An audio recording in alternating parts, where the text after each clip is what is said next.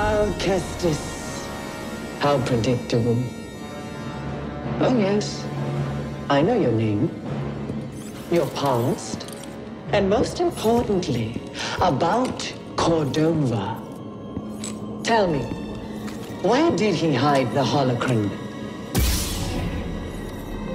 Outstanding.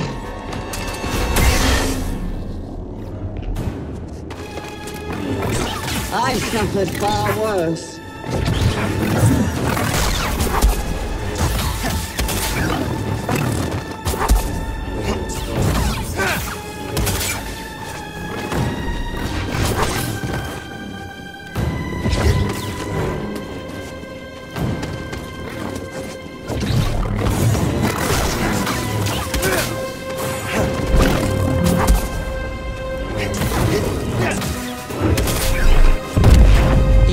Behind.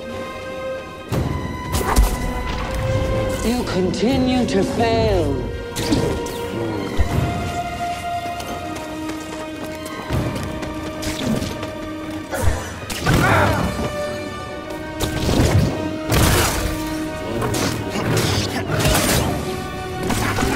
I will destroy you. You'll die a failure. What would Jara Tapal think of you now? You can't run forever. I've suffered far worse.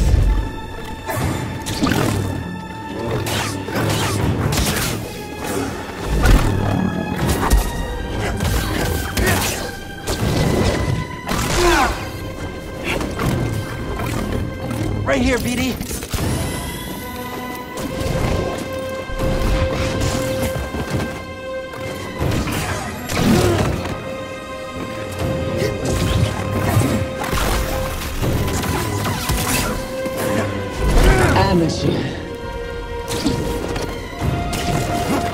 Another step.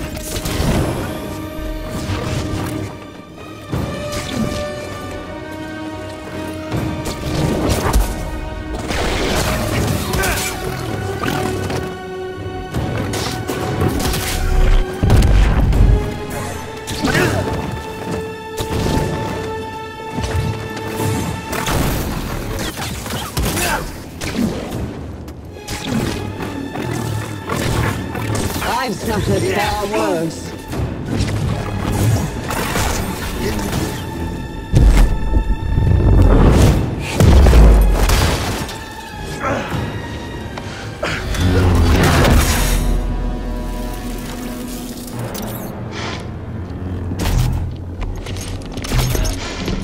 You're learning.